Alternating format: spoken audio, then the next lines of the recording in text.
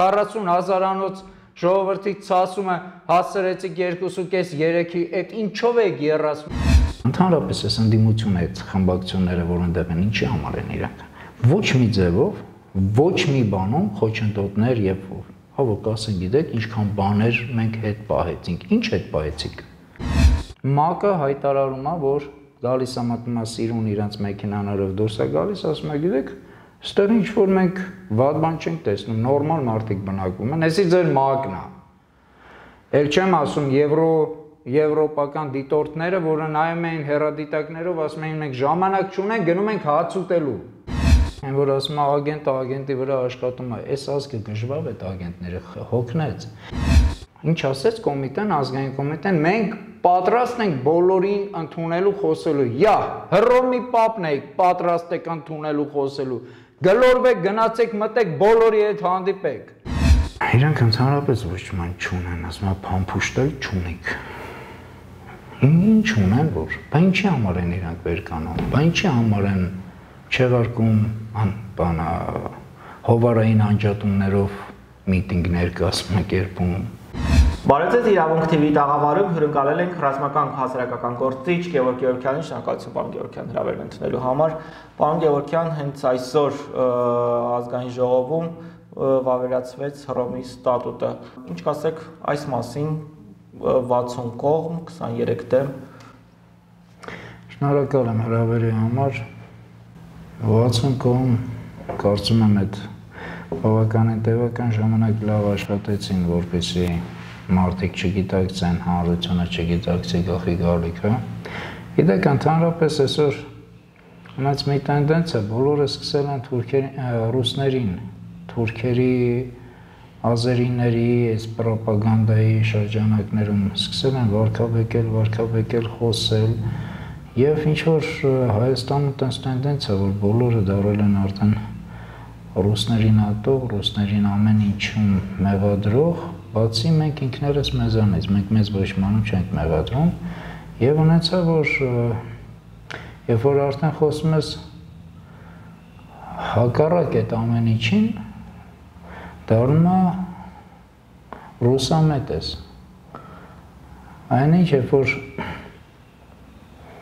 այսօր Հայաստանը բաժանել են ռուսամետների, արևմտամետների, բաժանել են սևեր, սպիտակ, տարբեր կազմակերպությունների, ազգային կոմիտե, բևեռ, ընդդիմադիր, այս ֆրակցիայից, չգիտեմ, այն ֆրակցիայից, հայամետ ոչ մեկ ինչ-որ չկա, անուններով կան, սաղ ազգային են, բայց այդ ազգայինի տակ ոչ ման չես տեսնում, ասում ես ձեր գործունեությունը ուր է այդ ազգային։ Լավ, ենթադրենք, գիտեք, պետությունը երբ որ քայլերի է գնում, կամ պետական այրերը, կամ ընդդիմադիր գործիչները, կամ քաղաքական անհատները, կամ քաղաքական կուսակցությունները, կամ ընդհանրապես ինչ-որ կառույցները, պետությունը երբ որ գործընթաց է անում, դրան դեմ, դրան պայքարող, դրան ամբոստացող ինչ-որ քայլեր են լինում համակարգված, միասնական, գիտակցելով ինչի համար է այդ ամենը արվում։ Հայաստանում ինչ-որ հիմա չես էլ հասկանում ինչի համար, ով ինչի համար է ուզում ինչ անի, ով որտեղից ցնցվում է, այնտեղի շահն է պահում։ Հայաստանի շահը պահող չկա, երբ որ դու օբյեկտիվ սկսում ես խոսել, ոչ թե սուբյեկտիվ, սկսում են անուն կպցնել, պիտակավորել։ Ու շատ լավ մենք եկանք հասանք այս ամեն ինչին, այս փլուզմանը, որտեվ անուն կպցնելով, պիտակավորելով գալիս ենք։ Լավ, Հռոմի ստատուտը, որ ընդունում եք, ինչ է տալիս դա ձեզ, բացի մեկուսանալուց, քաղաքական ընդհանրապես, այսինքն նայեք, մենք ունենք այսօր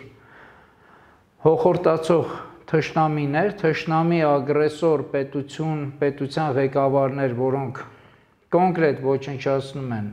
այսօր վերցրեցին Արցախը, բառացի հայաթափեցին Արցախը,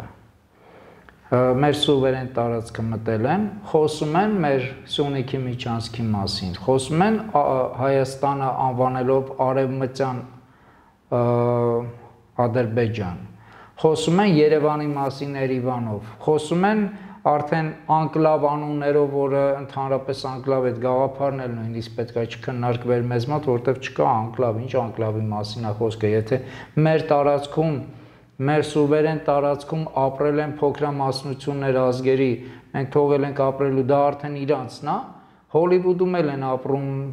Գլենդելում էլ Ամերիկայում ապրում են հայեր, դե գնացեք ասեք դա էլ Հայաստանի անկլավներն է, վերցրեք այդ Ամերիկայի անկլավը, ասեք սա էլ մերն է, հո տենց չի, ու այդ շրջանառությունները գնում էր, հիմա ադրբեջանցիների վերադարձ Հայաստան, այն ադրբեջանցիները, որոնք նույնիսկ մի քանի օր առաջ, Սեպտեմբերի 17-ի սանձազերծված էլի ոտնձգության ռազմական էսկալացիայի հետ մարտական գործողությունները, որ իրականացվում էր Արցախում, նորից ցույց էին տալիս իրենց գազան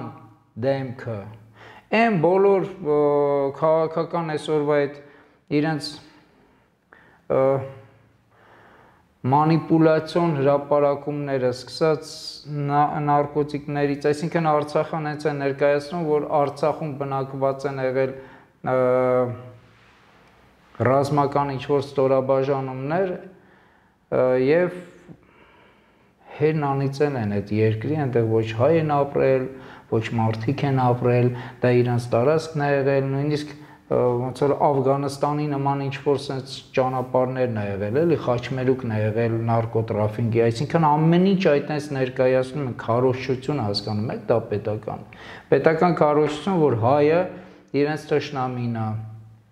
եւ հայը անընդհատ իրենց մորթել է, հայը իրենց վնասել է, հայը իրենց տեղահանել է, իրանք չեն մեզ տեղահանել, իրանք չեն ցեղասպանել, 15 թիվը իրանք չեն արել, իրանք ավակ եղբայրները չեն արել, Սումգայիթը իրանք չեն արել, Մարաղան իրանք չեն արել, հասկանում եք, այս Բաքուն իրանք չեն արել, մենք ենք արել, պարզվում ըստ իրանք, ու այդ բնակչության հետ հիմա ինտենսիվ կապով գնում է այս իշխանությունը զավթած մի այլանդակների խումբ գնում է, որ ու ամեն ինչ իրանց հաջողվում է, իսկ ընդդիմություն չկա, հանրությունը չկա, ժողովուրդը չկա։ Հոկտեմբերի 5-ը Վազգեն Մանուկյանն ասել էր պիտի եռա քաղաքը։ Մենք չտեսանք, որ այդ եռացնողը ովքեր են, Վազգեն Մանուկյաններ եռացնողը, ովքեր են այդ եռացնողները, երբ որ մարդիկ ուզում են խոսեն, իրանք բանը վերցրել են արդեն այդ բանը այդ գիտեք Այս ընդդիմությունը ընկերներիցս մեկը շատ լավ անվանում տվեց, ասեց ոնց որ ռեժիմի ջրցան մեքենաները լինեք։ Այս ինչ եք անում։ Հենց հավաք է լինում, հենց մարդիկ ցասում է լինում, որ ուզում են ոտքի կանգնեն, դուք անպայման պետք է գաք այդտեղ ձեր անհասկանալի կերպարներով ազգային անունը դնելով, որ ասում ես ընկեր, այս ով եք դուք։ Վազգեն Մանուկյանը էլ հասկանանք մեր երրորդ հանրապետության ակունքներում կանգնած է։ Բայց ի վերջո Վազգեն Մանուկյանը իր բոլոր քաղաքական ճանապարհներով հանդերձ շատ լավ գիտենք ու չեմ ուզում կրկնվեմ։ Դուք ինչ եք անում։ Հավաքում եք մարդկանց, իրական ազգային դեմքերի, խրախուսում եք յուրաքանչյուրի մղումը, ձգտումը, պայքարը, թե ամեն ինչ փորձում եք կոտրեք, որպեսզի կարողանաք վերցնեք, վերահսկեք, ինչի համար եք վերահսկում 40,000-անոց ժողովրդի ցասումը հասցրեցիք 2.5-3-ի, այդ ինչով եք երացնում եք, որ վարի տակ, թե երացնում եք, որ գոլորշաններ։ Հասկանում եք, Գեւորգյան, Վազգեն Մանուկյանը ասում է, որ այս հարթակը մեր մենաշնորհը չէ, եւ այդ ազգային կոմիտեն պետք է ընդլայնվի։ Համենայնդեպս վերջին հարավակին նաև այս միտքը հնչեց։ Ում եք տեսնում։ Վերջին հանրահավաքին քանի հոգի մարդ կար։ Շատ քիչ նախորդ Նորից եմ կրկնում 35-40 հազարից փոխանակ հասցնեին 100,000, բերեցին հասցրեցին 2.5-3,000-ի։ Ում են ուզում ընդգրկեն։ Ինչ են իրանք ընդհանրապես այդ կոմիտեով իրանց անում, որ հələ մի հատ էլ ուզում են ընդգրկեն։ Փողոց փագելով աճ գնացեք, գյադեք ձախ գնացեք, գյադեք աճ գնացեք, գյադեք հետև, գյադեք առաջ։ Այս ժողովուրդը ձեզ ինչա ծեծվելու, բռնվելու, մատիրիալը, ոնց որ ձեր Նիկոլն էր ասում, ձեր Նիկոլը, որովհետև այդ Նիկոլին դուք ավելի շատ եք պահում, քան թե երկիրն եք բերում փրկության։ Ինչ երկրի փրկության մասին է խոսքը, ամեն անգամ ձեր քայլերից հետո ավելի ու ավելի ոգևորված եւ ավելի ուժեղ ու ավելի լեգիտիմացված աշխատում է Նիկոլը։ Իր ամբողջ այդ թայֆով միասին։ Եվ դա նշանակում է, որ դուք լիդերներ եք։ Ով եք, ինչ լիդեր, ինչ արեցիք դուք իմ երկրի հետ, ինչ իրավունք ունեք դուք ընդհանրապես կանգնել բեմա հարթակում ու խոսել, ով եք դուք, ինչ մի հատ նորմալ գործիչ բերեցիք առաջ, ժողովուրդը ծեծվելու մատիրալ չի, ժողովուրդը պահանջատեր է, ժողովուրդին պետք է կարողանայիք բերել, համոզել, հավաքել, հենց հանրապետության հրապարակում եւ ոնց որ եթե նույն գործիքակազմով եք անում Նիկոլի, որովհետեւ այդ գործիքակազմն եք անընդհատ որդեգրել փողոցներ փակելով։ Ինչ փողոց փակել։ Դուք անես սիրուն փողոցները փակում եք, որտեղով ընդհանրապես ոչ Նիկոլն է գնում, ոչ էլ Նիկոլի թայֆ են։ Պարոն Գեւորգյան, համենայն դեպս ուրիշ հարթակ չի ձևավորվում։ Դուք տեսաք, հա, այն օրերին, երբ հանրահավաք չարեց ազգային կոմիտեն, հրապարակը նույնիսկ 1000, նույնիսկ մի քանի 100 մարդ չհավաքվեց։ Սա որևէ բացատրություն ունի, որ ընդդիմությունը, այսպես ասած, այլընտրանք չի էլ առաջարկում փաստորեն։ Նայեք, հանրապետության հրապարակը չէր հավաքվում, որտեղ հստակ ոչ մի կոչեր չկար, օրինակ, ոչ մեր կողմից կոչեր կար, որ հանրապետության հրապարակը հավաքենք, ոչ կոչեր կար ուրիշ գործիչների կողմից, որ ասենք ժողովուրդը չէր բանանում։ Հետո ընդհանրապես մենակ անհատ գործիչներով պետքա դա չլինի, դա պետքա լինի հարթակ։ Նայեք, առաջի հերթին, այս ընդդիմությունը ինքը աշխատանք ուներ անելու եւ ազգային ժողովում, եթե չեն կարող անեն այդ աշխատանքները իրանցից Արցախի ճանաչում չկա, Արցախի պետության ճանաչում չկա, չեն ճանաչում եւ Արցախի ժողովրդի ինքնորոշման իրավունքը նույնպես գծած է մի կողմի վրա։ Հռոմի ստատուտը ճանաչում, ընդհանրապես այս ընդդիմությունը այդ խմբակցությունները, որ այնտեղ են, ինչի համար են իրանք։ Ոչ մի ձևով, ոչ մի բանում խոչընդոտներ եւ հավոք ասեն, գիտեք, ինչքան բաներ մենք հետ պահեցինք։ Ինչ հետ պահեցիք։ Արա ինչ եք հետ պահել։ Ասում են մանդատները, որ վայր դնենք, միևնույն է դրանից ճգնաժամ չի լինի։ Ինչի։ Այսինքն իրանց մանդատները նույնիսկ դրա ուժն էլ չունեն, որ ճգնաժամ լինի, ինչի չի լինելու, ոնց չի լինելու։ Այդ որ սահմանադրությամբ չի լինելու, ոնց չի լինում։ Չի լինում, դու այդքան ազնիվ եղի, դու դիր մանդատները արի կանգնի ժողովրդիդ մեջ ասա ես ձեզանից մեկն եմ ու այսպես պայքարում ենք իրար հետ։ Դուք պահանջում եք ժողովրդից նվիրում, այդ նույն ժամանակ ինքներդ այդ նվիրումը չունեք, ինչը չի լինելու։ Կամ ընդհանրապես ես բոլոր տեսակի հաշվարկված անձնականի զոհաբերությունից կիլոմետրերով հեռու քաղաքական ինտրիգների, մեկը մյուսին փնովվելու, մեկը մյուսին կեղտոտելու, մեկը մյուսի վրա ցեղ շպրտելով մենակ ամրացրեցին, ամրացնում ու շարունակում են ամրացնել Նիկոլին։ Ուրիշ ոչ մի բան։ Պարոն Գեւորգյան, վստահ եմ, որ այս ամենը նաև հնարավորություն ունեցել եք նաև իրենց աչքերի մեջ նայելով ասելու, հա, ինչ որ բացատրություն, կոնսենսուս կա համագործակցելու եզրեր կամ ընդունելու, հա, որ իրոք սխալ են եղել։ Նայեք, մարդկանց ոտերը վաղուց գետնից կտրված է։ Ու եթե մեկը հենում է այդ հարթակի վրա, իրան թվում է արդեն ինքը նախագահն է շուտով լինելու կամ վարչապետը կամ ամենակիչը նախարար, պատգամավորն էլ արդեն իրանց էջվեջը չի։ Գիտեք, երբ որ քո ոտերը գետնից կտրվում է, հողից կտրվում է, դու մարդկանցից էլ ես կտրվում, իրականությունից էլ ես կտրվում։ Երբ որ մեծամտանում են, այդ ժամանակ է գլխներից սաղս ուտում ենք։ Գիտեք, աշխարհում եթե դու ուզում ես մի լավ բան անես, բոլոր տեսակի լավը Աստծոց է։ Բոլոր տեսակի բարի գործերն էլ Աստծոց։ Եթե մի բան ուզում ես անես, դու պետք է Աստծո ցանկությունը իրականացնող լինես, Աստծո խոսքը կատարողը լինես։ Հեսա չարությամբ եկանք հասանք սրան։ Բոլորս բաժանված։ Այո, ես Հրան ջան շատ լավ գիտեք, ինչ որ եթե ես կարող խոսեմ եթերով գոնե 1%, դրա 10, 20, 50 եւ 100%-ը խոսում եմ դեմարդեմ, որը եթերների ժամանակ չեմ օգտագործում, որպեսզի ավելորդ ջրաղացի ջուր չլցնեմ, որպեսզի մարդկանց մեջ հիասթափությունները չավելացնեմ,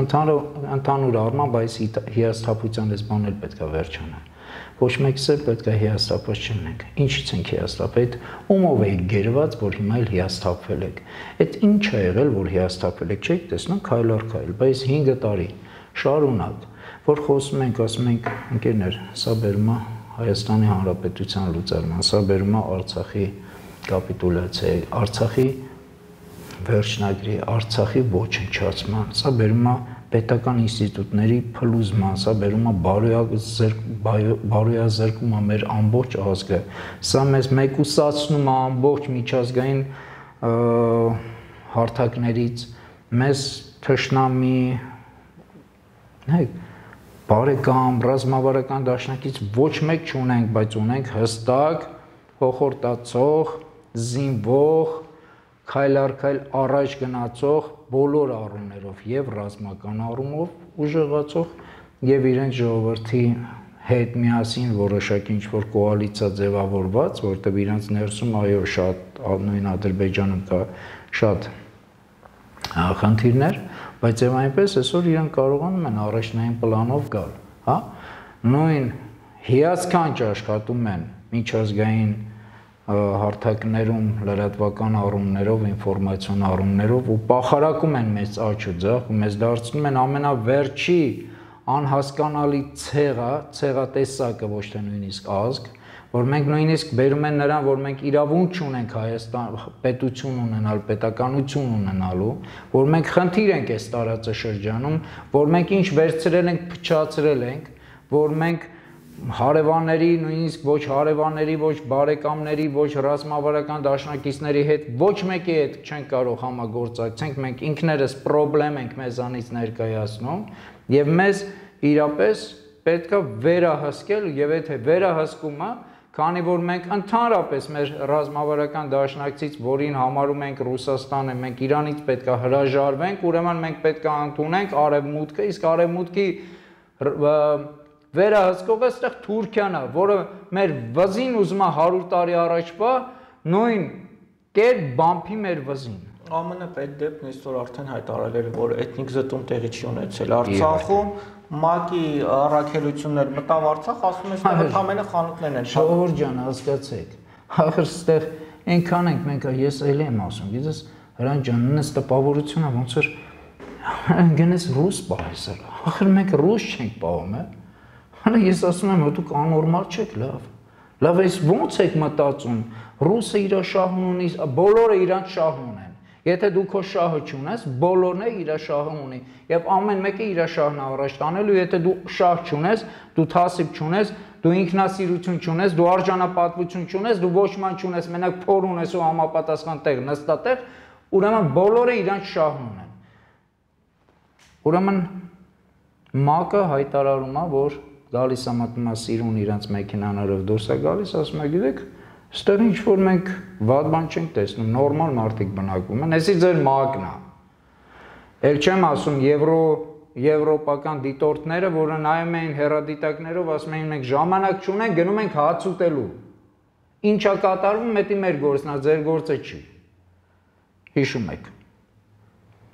Ամերիկայի Միացյալ Նահանգները, որը ձեր արևմուտքն է, որ ասում է փրկելու է ձեզ, հենց սաղ են, որ ձեզ են առաջ տանողները, որ կան ձեր առաջնորդները տարբեր այդ խմբավորումներից, որ ասում են բանը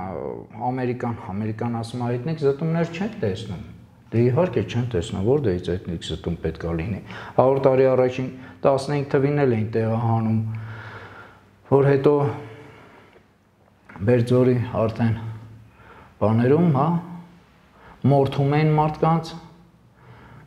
ու տենց էլի մենք իհարկե Բերձորն դարձավ դերձոր էլի Բերձոր Յոթ, ստափեք էլի։ Հեսա ինչ պետք է անպայման գազը դառնա $1500, աշխատավարձերը ձեր չտան նորից ոնց որ 90-ականների թոշակները չբաժանեն, կորմը թանկանա, հա, սնունդը թանկանա, չլինի, այդ մեկուսացված լինեք բոլորից, ինչ ասեմ, գազ չկարողանաք միացնեք, նորից սկսեք ծառերը կտրատել, որ փեչերի մեջ լցնեք, որ տաքանաք, այդտեղ է լինի նորից ուզում, դրա համար այս սրանց սենց հանդուրժում եք, ու սրանք գնալու են ու ծիծաղ են վերեկնել, հասկանում եք, այսօր, այս անդիմադիր կոչված գործիչների պատճառով նույնպես, այս հանրությունը, որ չի ընկալում, չի հասկանում, ես հասկանում եմ իտեղ, հրան ջան, որովհետև եթե, նայ, ամեն մարդ մենք ուզում ենք զբաղվի իրա գործով, նույն համացանցում, երբ որ տեսնում ես քաղաքականությունից ընդհանրապես հեռու մարդիկ, ռազմական գործից հեռու մարդիկ, չգիտեմ տարբեր, հա, միջազգային հարաբերություններից հեռու մարդիկ, տարբեր քննարկումներ են անում ու պնդում են, Համես ասում ես լավ, ես քո հետ խոսելու բան չունեմ։ Օրինակ Ավետիք Չալաբյանն էլ շատ վստահ է, որ հայաքվեով Արցախը միևնույնն է։ Այդ Ավետիք Չալաբյանը, որ հայաքվեն հավաքում էր, ինքը չէր իմանում ինչա տեղի ունենալու, ուր է այդ արածը։ 3 ամիս էլ այդ հայաքվեով էր ձգձգվում։ Ուր է այդ գործընթացին ասաց, որ շուտով ԿՀ-ի արդյունքները կլինեն, եւ հետո ազգային ժողով կգնա, եւ հետո Երբ որ Արցախը չկա արդեն այդ ժամանակը լինելու, այդ ինչ են անում իրանք Արցախի համար։ Հետո այդ մարդիկ, որ եկել են ստորագրել են հայաքվեում, դա ոչ թե վստահում էին այդ գործիչներին, այլ տալիս էին իրենց համաձայնությունը, որ Արցախը պետք է չլինի Ադրբեջանի կազմում։ Բայց նույնիսկ ամոթ էր կազմակերպել նման բան, նման նախաձեռնություն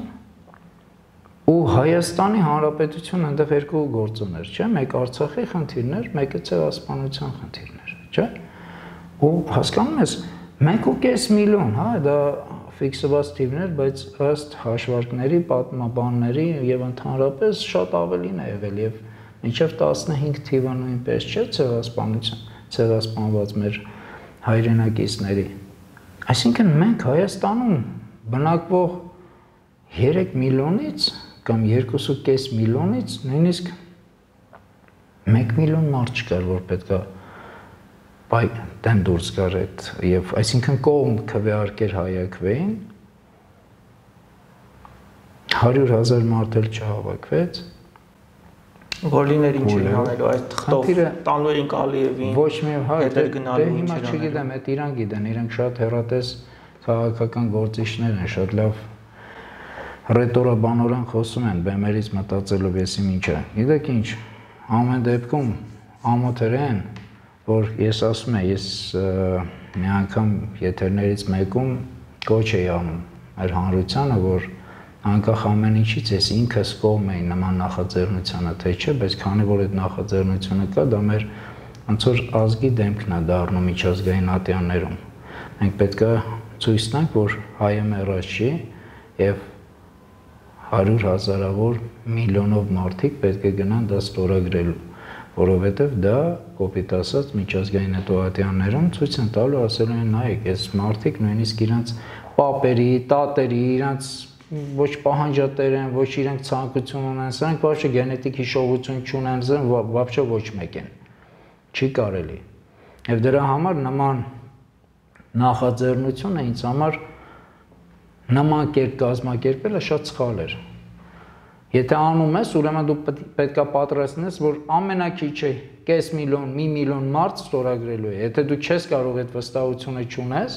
ուրեմն պետք է դա չանես, որովհետև դու հակառակ էֆեկտն է լինելու։ Հիմա ինչ։ Հələ էտի մի կողմ, ոչ էտի եղավ, ոչ էլ հիմա որ ինչ պետք է գնա մտնի ազգային ժողով եւ հետո հասկանում եք մենք այսօր Բարից բուն իմաստով շուտով Հայաստանի Հանրապետության խնդիրն է արդեն։ Հայաստանի Հանրապետության արդեն լուծարման խնդիրն է գալիս։ Հասկանում եք, այս ինչ որ միջև հիմա այս պահին ես որ խոսում եի Հայաստանի անկլավ, Սյունիքի միջանցք, սուվերեն տարածքը արդեն Սևանը, որ սաղ մտել են Տավուշ, բոլոր տեղերով սկսելու են, Երևանում բնակվելու են, հասկանում եք, այս դե ինչ է կատարվում։ Պարոն Գեւորգյան, մենք ոչ կներեք, նույն ժամանակ էլի եմ ասում, Ռոմի ստատու, հարը որ հիմա Պուտինը գա Հայաստան, այդ որ մեկը տա ձերբակալելու Իրան, ենթադրենք։ Դե ասեցին Ռուսաստանի դեմ ուղղված չի, Ալիևի դեմ է ուղղված։ Ալիևի դեմը, հա, Ալիևը որ գա, հա, ստեղ, փորձում են դրանով, հա, Ալիևի դեմը կտրեն, ուրիշ տարբերակ չունեն։ Բա այդ Ալիևի դեմը կտրողը ինչ ես գնում արա նստում ես իր հետ ձեռը սխում ես, սկսում ես կապիկ լամիշություն անել։ Այդ ինչ ես է դրանք անում, ինչ ես գնում բերանդ բացում, ինչ ես գնում Էրդողանի հետ։ Էրդողանը քեզ մորթում արա։ Դու ես երկրի պատասխանատուն։ Պարոն Գեւորգյան, մենք ոչ միայն տարածքներ ենք այսպես մեկը մյուսի հետևից հանձնում, այլև մեր հերոսներին, գեներալիտետին ու դրա հետ կապված տարօրինակ իրավիճակ է, հա։ Չգիտեմ, Երևանում ինչ որ մեծ ցույցեր չեղան, հույզեր չկան, այս ամեն ինչը նորմալ է։ Ջան, հույզերը մեծ պետություն ես գործնում։ Ինչ հույզեր, մարդիկ են հույզերով եկան, սրանք հույզերը նորից եմ կրկնում ջրցան մեքենայով ոնց որ մարեցին սա ազգային դեմքերով։ Այդ ազգային դեմքերը, իրանց ազգային նվիրումը որտեղ էր, տենց եմ արդ չի հասկանում։ Բայց լավ, հələ դնենք մի կողմ։ Ձեզ իրականում հրանտ այս 30 տարի ինչ տեղի ունեցավ, այս ամեն ինչը դրա հետևանքներն է։ Այս ամեն ինչի համար այդ ասած բոլոր Հայաստանի եւ Արցախի ղեկավարները բոլորը անխտիր շատ խորհելու եւ ապաշխարելու առաջի գործը իրանք որ պետք է անեն հիմա ամեն մեկը պետք է գնա ու ապաշխարի ամեն մեկը որովհետեւ այսենց հասցնել այս պետությունը որ բառացի ամեն ինչ կորցնում ես Բայց գերի հանձնվելու գնով պարոն Գեւորգյան ոչ մեկ չի կարողանում դուրս գա պայքարի գերի հանձնվելու գնով ես չգիտեմ ինչ են մտածում ես չգիտեմ ինչ են մտածում ես չգիտեմ ինչից դրդված են գնում գերի հանձնվելու ես ընդհանրապես չեմ կարող հասկանամ ինչ է հիմա տեղի ունենում իրանց գլուխների մեջ որովհետև ամեն դեպքում Գիտեք, այդ նույն ժամանակ իրանք ինչը չեն գիտակցում, որ թուրքը չի բավարարելու ոչ մի բանով։ Իրանք չեն գիտակցում, որ գիտեք 94-ին մենք ազատագրեցինք, հաղթեցինք, բայց ոչինչ չամրագրեցինք։ Այսինքն մենք չէ իրանք հերիքա մեր վրա վերցնենք, մենք էլ ենք փայաբաշին վերցնում մեր մեղքի, որ ընդհանրապես ոչ մանի հետ կապ չենք ունեցել ենք ազատագրման հետ, հետո ունեցել ենք ազգային գաղափարներ, փորձելով գեներացնել տարբեր ծրագրերով, տարբեր գործունեություններով, հասարակական սպեկտրներով եւ այլն, բայց իրանք են լծված եղել այս գործին։ Թող պատասխանատվություն ստանձնային նորմալ ու երկիրը դնեին նորմալ գծերի վրա։ Երկիրը դնեին, ազգը դնեին նորմալ գծերի վրա, երբ որ դու մի բան ուզում ես արտադրես, մի ինչ-որ մի բան ուզում ես անես, դու դրա գոնե տեսնում ես ինչ ես ուզում հետո ստանաս, չէ՞ մի քանի տարի հետո, դու գործ ես դնում, դու ստուդիա ես դնում, դու մտածում ես ինչի ես չէ ուզում հասնես, դու պետություն ես ղեկավարում, ժողովուրդը, սա ոչխար չեն, անասուն չեն, դու ինչ-որ կրթական համակարգ, մշակույթը չէ դրվում Դու տեսնում ես, չէ, քանի տարի հետո դու ուզում ես տեսնես ինչ սերունդ պետքա, չէ, ունենաս։ Երբ որ դրա հերն անիծում ես, ոչ ման չէ, էս է սերունդը այսօրվա, որը չի ուզում պայքարի։ Ու էսի իրանց մեղքն է բոլորի։ Նիկոլի նման եւ Նիկոլա զավռներով հավաքված այս իրականությունը ազգային ժողովում, որոնք նույնպես քվեարկում են Նույնպես փորձում են արդարացնել իրանց խմբակցությունների, խմբավորումների շայկեքին, իրանց գործունեությունները, էդի սաղ այդ նույն սերունդն է, սաղ այդ նույն դաստիարակությունն է։ Դուք եք պատասխանատու Հայաստանի Հանրապետությունում արևմուտքի այդ աստիճան ամրանալը, երկու ոտքերի վրա, որ կարողանան այսպես այդ սորս ասածով, մնացածով խառնեն իրար։ Դուք եք պատասխանատու, որ ինչ ֆինանսական միջոցներ ասես գալիս մտնում էր Հայաստան ու շունը տիրոջը չէր ճանաչում, ամեն մեկը գրանտով մի բան փորձում էր անել, որ կարողանար ավելի բարեկեցիկ իրենց կյանք ստեղծեին, կարողանային լավ ապրեին, դուք եք մեղավոր։ Պարոն Գեւորգյան, անգամ այս իրավիճակում դուք համախմբման, հա, կոչեր էիք անում եւ նաեւ փորձեցիք ու ասում եմ մի հուսահատվեք, բայց ռեալ նայեք ամեն ինչի աչքերին։ Դուք այդ գաղափարի շրջանակում, եթե չեմ սխալվում, հանդիպում եք ունեցել նաեւ ԱԺԲ-ականների հետ, հետարքիր է ինչ բոլորի հետ։ Ես ասել եմ ու նորից եմ կրկնում։ Գիտեք, կան կուսակցություններ, որոնց վերնախավերը ունեն իրենց կեղտոտ մութ խաղերը, անձնական։ Կան առանձին խմբավորումներ նույնպես ունեն իրենց կեղտոտ մութ խաղերը։ Այսինքն տարբեր ինչ-որ առանձին ինչ-որ այնտեղ հասարակական կազմակերպություններ, մի խոսքով տարբեր։ Այդ տենց մի քանի ամենտեղ, մի քանի հոգի այդ տենց որ ընտրված, չասեմ եթերով շատ վատ բաներ, բայց հասկանում եք արդեն այսքանի մեջ ինչքան վատ բան եմ ուզում ասեմ, բայց սրանց տակ ագիտացված իրանց քարոշության մեջ լիքը հայեր կան, լավ հայեր, որոնք ուզում են ապրեն նրան ջան, ուզում են արժանապատիվ ապրեն, ուզում են ազնիվ ապրեն։ Մենք խոսում ենք ԱԺԲ-ի մասին, մենք ենք խոսում ոնց որ մի հատ, այսին չգիտեմ ինչ մի հատ անհասկանալի ինչի այնտեղ մեր հայերը չեն, այո, որոնք համոզված են, որ ենթադրենք մեր թշնամին Ռուսաստանն է, սա իրանց որտեվ իրանց ղեկավարներն են այդ ուղղությամբ տանում։ Այս մյուս կողմը ախր մի հատ քեզ ուղիղ բան ասեմ, լավ էտի ԱԺԲ-ներ ասում։ Այս ոնց էր ազգային ինչեր կոմիտեից։ Այնտեղից ավելի շատ հակառուսական ելույթներ հնչելի դեպք։ Նիկոլը հակառուսական է խոսում, ու սաղ տանում է դրան։ ԱԺԲ-ն հակառուսական է խոսում, այս իբր թե մյուս ընդդիմությունը հակառուսական է էլի խոսում։ Հիմա այս խե ժողովուրդը ինչ պետք է նայի, խնդիրը ռուսամետության կամ ռուսներին պահելու խնդիրը չի։ Բայց ԱԺԲ-ն մեղադրում էր ազգային կոմիտեին ռուսական ագենտ լինելու մեջ, պարոն Գեւորգյան։ Դե ասենց որ նայենք սաղներ մեկը մյուսի, այն որ ասում է ագենտը ագենտի վրա աշխատում է, այս ազգը գժվավ այդ ագենտները հոգնեց։ Այ դրա համար եմ ես գնում տեսնում եմ այդ մարդկանց, որ այդ մարդիկ հասկանան, որ այո, ես միշտ ունեցել եմ հստակ իմ դիրքորոշումը, ես երբեք չեմ շեղվել իմ դիրքորոշումներից, այո, ես ունեցել եմ իմ զինակից ընկերներին եւ իրենց կողքին եղել եմ ու լավ եմ արել։ Բայց ամեն ինչը, երբ որ դու տեսնում ես մարդիկ իրենց քայլերը չեն անում եւ չեն ապաշխարում, ասում ես ընկեր, ուրեմն մեղքը քո վիզը։ Ուրեմն ես չեմ կարող էլ քայլեմ քո հետ այդ նույն ճանապարհով, որովհետեւ դու չես ուզում ապաշխարես, դու չես ուզում ընդունես քո սխալը, որովհետեւ դու արդեն մխրճվել ես քո ամեն ինչի քոնի մեջ։ Սա քոնը չէր։ Սա ձերը չէր, սա ձեր հոր դուքյանը չէր, սա դուք չեք ձեր ստեղծածը չէր, սա Աստծուց տված, որ Աստված միածին որդով ասեց այստեղ քո եկեղեցին պետք է կառուցես, սա Աստծուց տված մեր պետությունն էր, դուք պատասխանատվություն եք ստանձնել, որ պետք է տեր կանգնեք ձեր փայաբաժնով, ձեր ղեկավարմամբ, ինչ արեցիք։ Բոլորդ անխտիր, բոլորդ։ Ու հիմա դուք ուզում եք այս մարդկանց մեջ էլ է սաղ արդեն խառնված իրար սրանք, էսական նրանք չէ։ Ես ինչ ասեց կոմիտեն, ազգային կոմիտեն, մենք պատրաստ ենք բոլորին ընդունելու խոսելու։ Հռոմի պապն եք պատրաստ եք ընդունելու խոսելու։ Գլորվեք, գնացեք, մտեք, բոլորի հետ հանդիպեք։ Գնացեք այդ հասարակ մարդկանց տեսեք, դուք ժողովուրդ եք ուզում գա ժողովուրդը ձեր կողքին, դուք ժողովրդի կողքին եք, թե ժողովրդից արդեն վաղուց կտրված եք։ Խառնել եք սաղ իրար։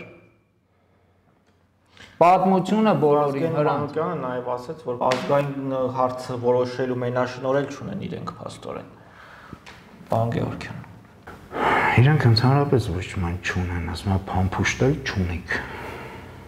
Ինչ ունեն որ, բա ինչի համար են իրանք վեր կանում, բա ինչի համար են չեղարկում բանա հովարային անջատումներով միտինգներ կազմակերպում, Այսօր կազմակերպում են, այսօր հայտարարում են, վաղը միտինգից 2 ժամ առաջ ասում են չէ, ու հանկարծ Աստված չանի ինչ-որ մի անհատ կամ կազմակերպություն կամ ուժ ասի ժողովուրդ, ավակ չէ, խրախուսում չկա, չարություն ու նենգությունը մեջներից թափվում է։ Տեսանք, դուք ասացիք միևնույն է պիտի լինի հարավակ, եկաք հրապարակ, շտապեցին այնտեղ նաև Վազգեն Մանուկյանն ու Անդրանիկ Թևանյանը։ Չգիտեմ ինչի համար են իրանք շտապել, ինչը, հա, որ չեղարկել եք, ինչի համար իդեպ եկեք դուք։ Ինչի համար եք, չեղարկել եք, ընկել եք բանը, ոնց էին ասում, օրակարգ այստեղ պիտի չփոխվի։ Քույրերի, եղբայրների համար հումանիտար օգնություններով եք զբաղվել, բայց զբաղվեք, ինչի եք եկել այնտեղ։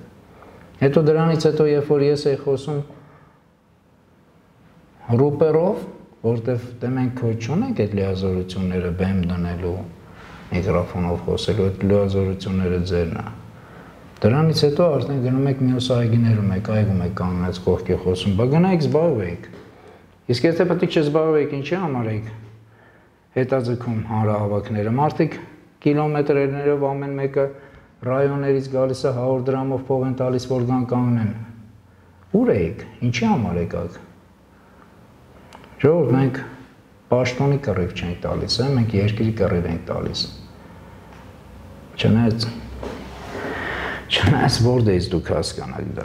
Պարոն Գեւորգյան, ստացվում է, որ մենք խնդիր ունենք մի հատ նախընդդիմության մեջ հասկանալու ով է, հետո նոր հասնելու Նիկոլ Փաշինյանի դեմ պայքարի իշխանապողության եւ այլն։ Մենք ամբողջությամբ խնդրի մեջ ենք։ Մենք բացի խնդրից ուրիշ ոչինչ չունենք։ Ու մենք իրականում այդ առումով, պայքարի առումով եւ ժամանակ չունենք հասկանալու ով ում բարեկամն է։ Գիտես, Հրանտ ջան, ոնց որ ռազմական իրավիճակում, պատերազմի դաշտում, հիմա էլ է պատերազմ։ Սա բնաջնջման պատերազմը։ Որ մեկը դա պատկերացնում, խելոքներ, այդ առաջնորդներից է։ Չնայած կարող է դուք անվտանգություններով եք մտածում մանգակ, բայց հաստատ վստահ եղեք, որ ոչ մի անվտանգության կամ չարտերնի ռեյսերով, հա, պատրաստ եք թռնելու։ Հիշեք, ոչ մի անվտանգություն, ոչ մի բան, ոչ մեկի չի փրկի, երբ որ կգան ստեղ լիքը ազերիներ, եւ այդ ազերիներին վստահ եղեք մեծ մասը պատրաստված է լինելու, ունես չի որ դուք կողքներով անցնելու եք։ Ունես ձեռի հետ ոտի վրա ձեզ էլ են իրանք հիշելու։ Իսկ իմ հայ ժողովրդին ասեմ, որ իրականում ժամանակ մենք, գիտես, ընդհանրապես Հրանտ ջան, որ ինձ ասում են ժամանակ չկա, միշտ էլ ժամանակ կա, ժամանակ չունենալը դուք ապրում ես ոնց որ քեզ մահվան է, դա ժամանակ չկա։ Չէ, մենք փառք Տիրոջ։ Կանք, եղել ենք, եղում ենք ու եղելու ենք, հենց մենք հայերով, բոլորով։ Բայց խնդիրը հետևյալն է, որ ինչքան ենք կորցնելու եւ ոնց ենք այդ ամեն ինչը հետ բերելու։ Գիտես, մենք պետք է հասկանանք, որ շատ արագ, ես բառացի կոչ եմ անում, շատ արագ բոլոր իմ հայ ժողովուրդը, նրանք ովքեր իրապես մտածում են երկրի մասին, մտածում են անձնական իրենց կյանքի եւ սերունդների մասին, որ ոչ թե որ այսօր մենք փիլիսոփա ենք, ճակերտավոր փիլիսոփա գեղեցիկ մտքեր արտահայտենք եւ որպեսզի տասնամյակներ անց մեր սերունդը կանգնի պատերազմի առաջ, ոչ մի նորմալ հայ, առավելևս ոչ մի առաջնորդ կամ ոչ մի ղեկավար կամ ոչ մի մեծ թեկոս ընտանիքում չի ուզում, որ իր սերունդը պատերազմի տեսնի։ Հրանտ, ես կոչ եմ անում իմ բոլոր ընկերներին, ես կոչ եմ անում իմ հայ ժողովրդին, որպեսզի շատ արագ այդ ազգային մտածողության մարդիկ ովքեր կան, կապ չունի կուսակցական, այն անկուսակցական են, կապ չունի հին են, նոր են, ընդհանրապես նորից եմ ասում, այդ սև ու սպիտակը, այսինքն եռագույն դրոշը փակեց, սա պետքա կոտրել, այդ դրա համար ես գնում եմ ամենտեղ, այսինքն ամենտեղ ասելով տարբեր այդ հանդիպումներին, բաց ես գնում եմ, ասում եմ չկա այդ սև ու սպիտակ ժողովուրդ, սև ու սպիտակը արեցին, որ եռագույնը կորի, իմը կորում է։ Ես կոչ եմ անում բոլորիդ, շատ արագ ձևավորել են, որտեղ մենք շատ արդեն լավ գիտենք մեկս մյուսից ով բարեկամն է։ Ստեղծել այդ քաղաքական հարթակը։ Ստեղծել այդ հարթակը եւ այդ հարթակը մենք մի հատ այսօր ունենք կառույց, ամուր կառույց, որը առաջի հարվածով ուզում էին առաջի ժամանակ սկզբից 18 թվականին ամենաառաջի հարվածով ուզում էին հասցնեին, որպեսզի ամբողջովին ոչնչացնեն, դա եկեղեցին, որտեղ հավատն է, բերում ուժ քեզ պայքարիդ ուժը գալիս է հավատից, սերը դեպի հայրենիք, դեպի մեկը մյուսին, այսօր բոլորը կոչ են անում, որպեսզի ուշադիր լինեն, մեկը մյուսին հասնեն, մեր հայրենակիցներին, բարեկամներին հասնեն, բայց նայում ես 100,000 անասունը դարել է արդեն 250-300,000։ Մոռանում են մարդիկ, որ կարող ես քո սնունդը կիսվել, գիտեք, Տեր Քրիստոսը մեր 3 ձուկը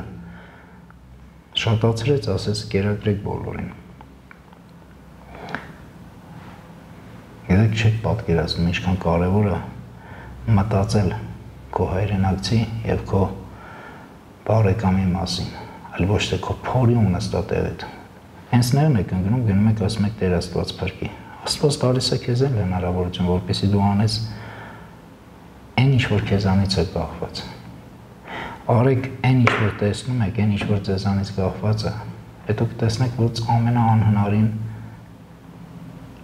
անհնարին է հնարավոր է դառնում լուծելու։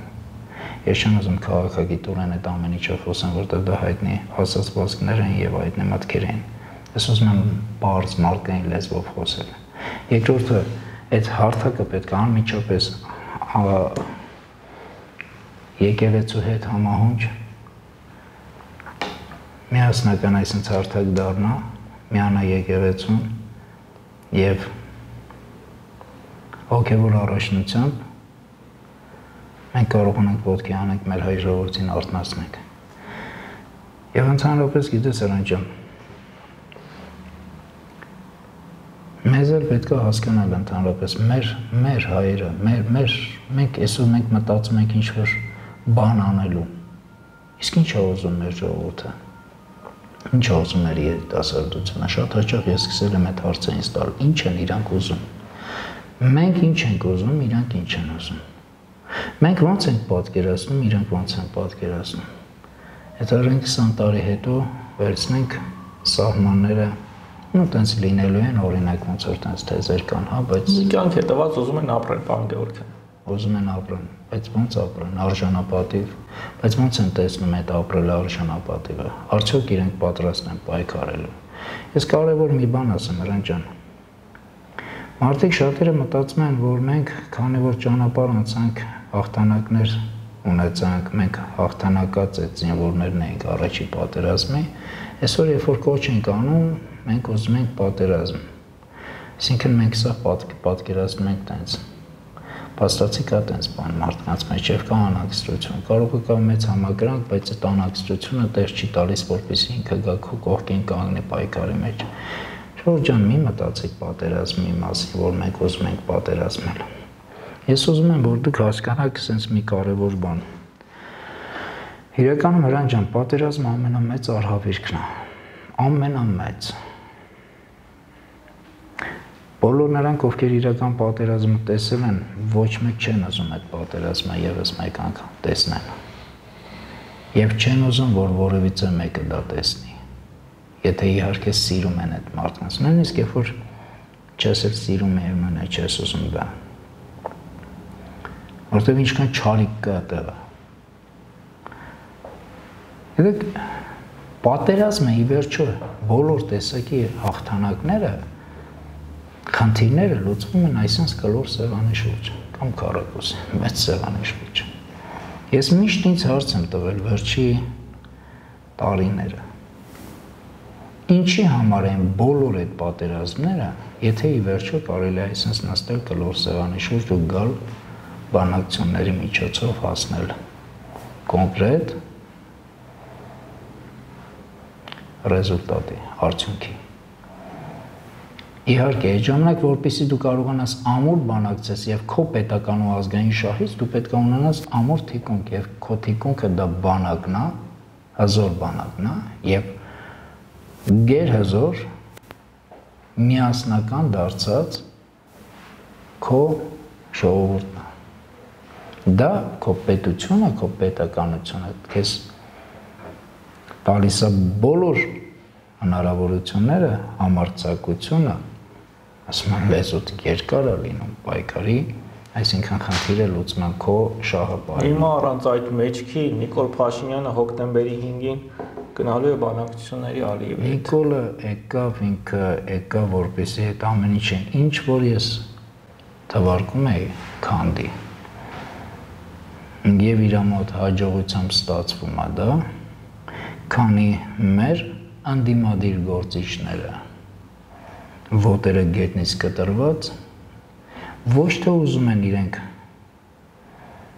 օգնեն խորհրդով, օգնեն գործով, ոչ թե ուզում են առաջի հերթին մի հատ ապաշխարեն Աստծուն, հենց իրանք,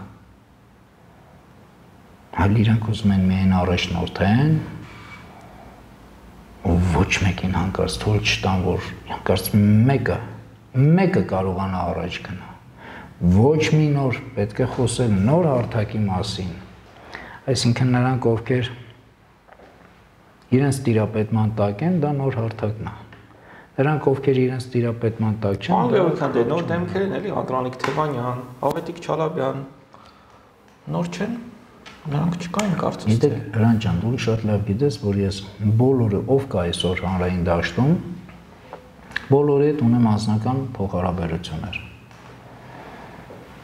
Բայց իմ հողից, իմ երկրից թանկ ոչ մեկ չկա, ոչ մեկ։ Իսկ մենք բացահայտեցնում ենք, որ այդ մարդկանց գործունեությունը չի բերում արդյունքի, մեղմ ասած։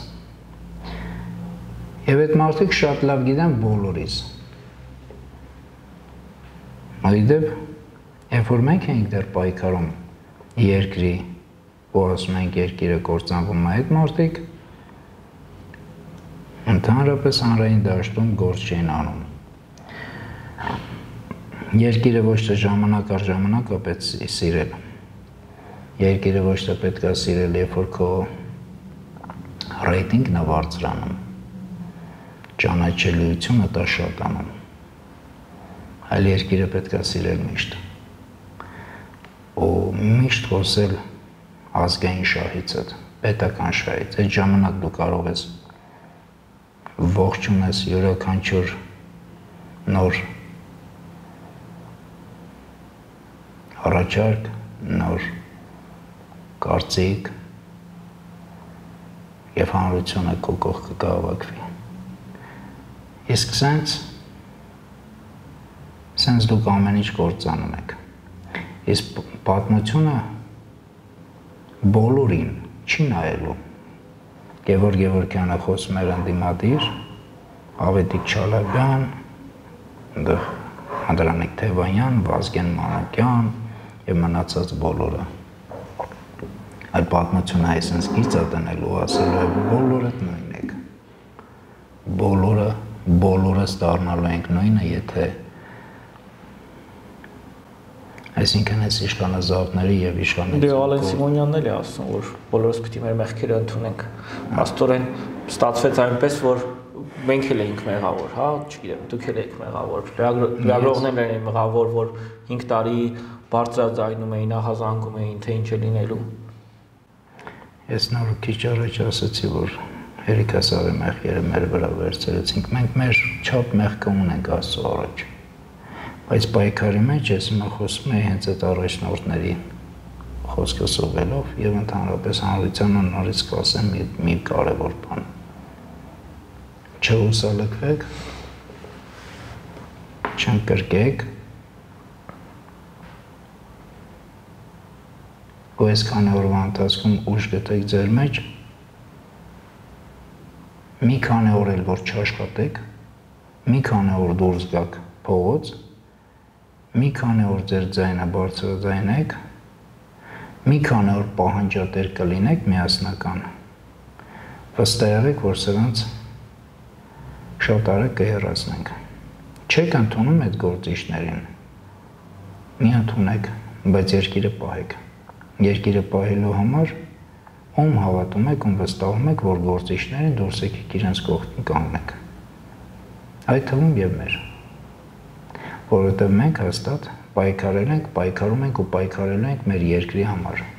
այլ ոչ թե պաշտոնի։ Շնորհակալ եմ հետաքրքրության համար։ Ձեզ նույնպես շնորհակալ եմ։